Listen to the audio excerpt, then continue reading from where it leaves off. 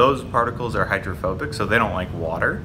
The particles are kind of far apart, so there's lots of spacing in between. And that, when you put water on top of it, traps a little pocket of air.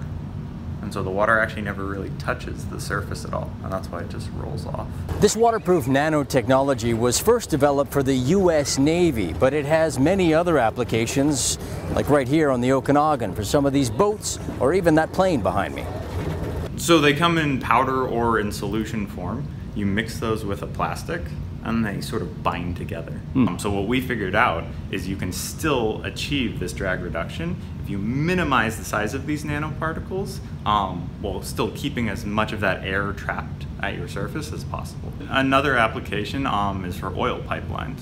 So as the oil is moving through the pipeline, it has to push across itself to get through the actual pipeline. Right. If there's less resistance on the walls of the pipeline, you can push more oil faster, so the price of oil can go down. It actually comes down to the very, very tiny geometry of these nanoparticles.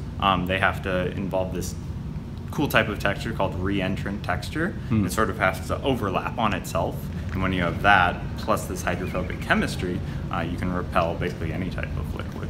Scaling up the project for big boats is going to be difficult, could take another couple of 2 years, but really one of the other applications is a replacement for Gore-Tex.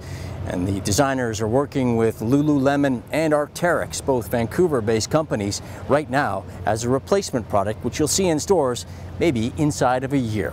Rob Gibson, Castanet News, Kelowna.